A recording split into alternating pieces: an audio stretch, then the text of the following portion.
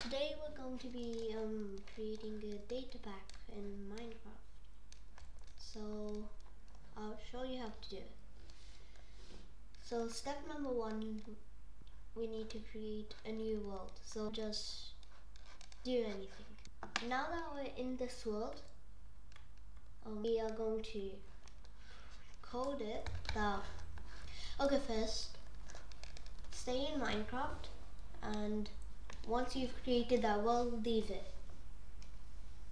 This will make it easier to access the world. Now here, click edit and open its world folder. Now when you're here, then go to data packs and create a new folder and name. First let's go into that. Create a new folder here and rename it to whatever you want. This is going to be the name of our data pack, so remember that. I'll just name it tutorial because it's a tutorial.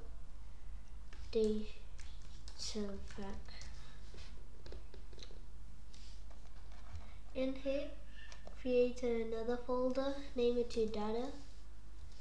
And now before we do this, take this and open it up in any text editor that you use. So I'm just going to open it with, I'm going to use Visual Studio.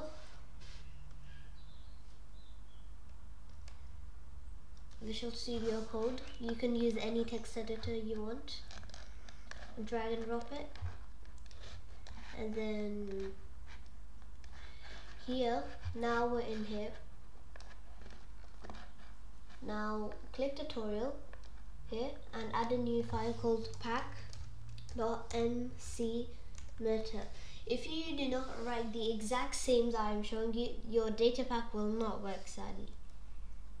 Click enter and you've just created a text file. Here we need to write some code. So no, not really code, we're going to write some JSON.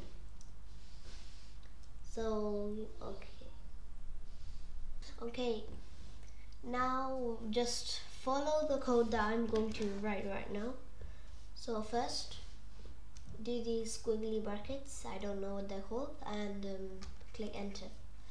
Then here you need to put these quotes and write pack. Don't write anything else, just pack. Here add a colon and then add another of these brackets and then click enter again and then add this quote again, and in here you need to write pack format. Next add a colon, and now this is the part where you need to write the version of which version you're going to have the data pack for. So right now the latest is 1.19.2. You could be watching this in the future, it'll be a different number. But 1.19.2 is 10, but if you're on 1.16, I think it's 6. I'm not really sure. You can search that up, the pack format. This is 10.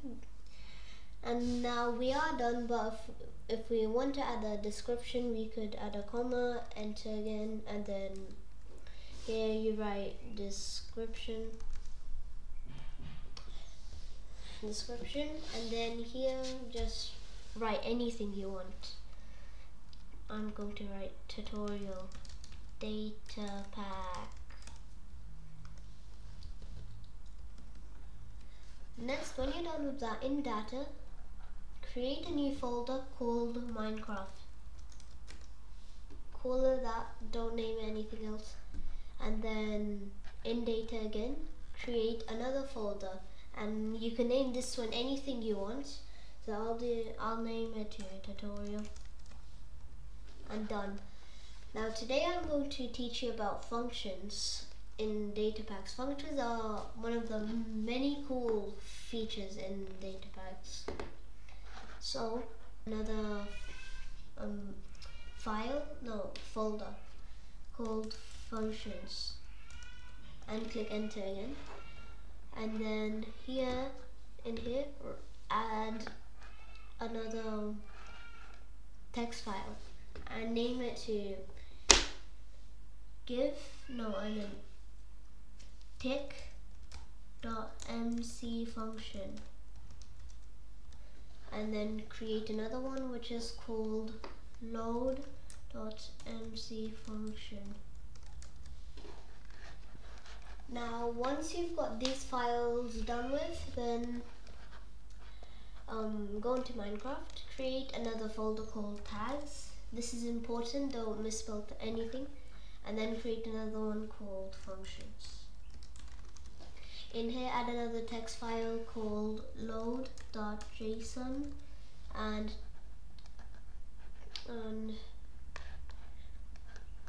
tick.json. You will get an error, but that's because we haven't filled anything in the files.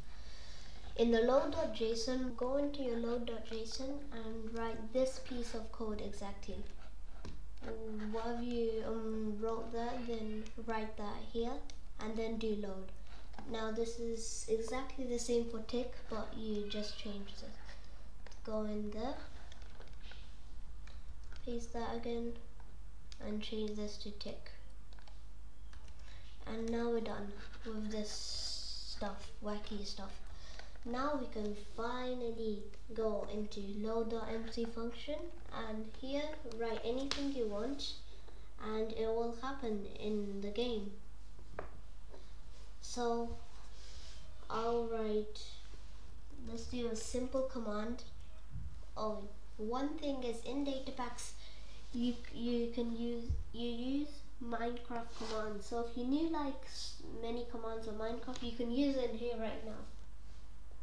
That's why it's easier to do this than making mods. Mods is like a completely another story. So give, and I'll do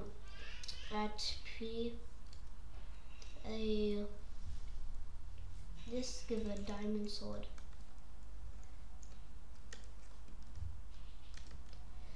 Diamond sword or diamond axe, and we'll give like, I don't know, 3 of them.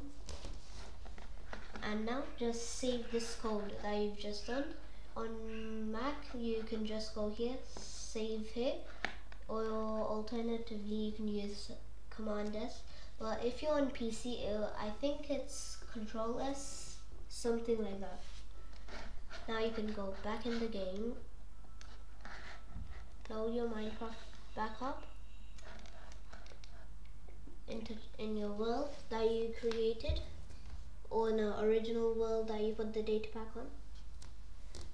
And are you ready? Just write /reload, done. And we got our diamond axes. Whoa! We got 3 diamond axes. Fix this grass up a bit. I mess up every world. Let's do that again. Got 3 diamond axes, or alternatively we could do /function. Here write the function that you wrote in, load, done. We got 6 diamond axes. 6 diamond axes. Can you believe that? 6 diamonds there. Okay, now we could stop the game for now. Go back in your studio or whatever text editor you're using, and I'll tell you what load and tick is. Load.mc function is like a normal command block, basically a command block, but you can write multiple lines.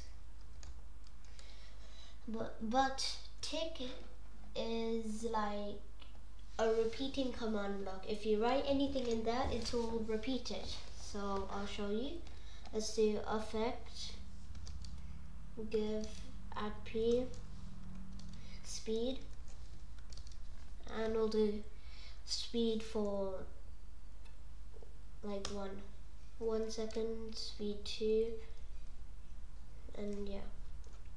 And then save your code, Command S for me, go back in your game, It won't pop up now. /reload. And you got speed. Woohoo! One bonus thing with data packs is you get infinite. You see that? That is infinite. It was basically a repeating command block. And we got speed 2, I think. Yes, speed 3. There you go. You can /reload it again. Or if you wanted to one thing to happen, then you could do /function load diamond axis it gives, and then we can go back. Now one more thing we could do is like, let's do this. When we run this function, then 5 creepers will spawn. No, just 1 creeper. 5 is way too many. Execute at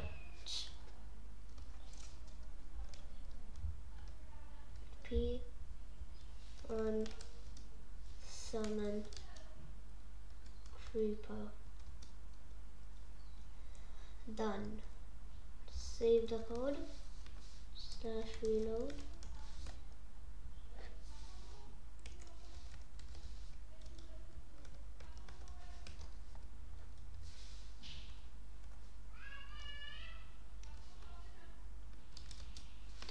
Oh yeah, easy.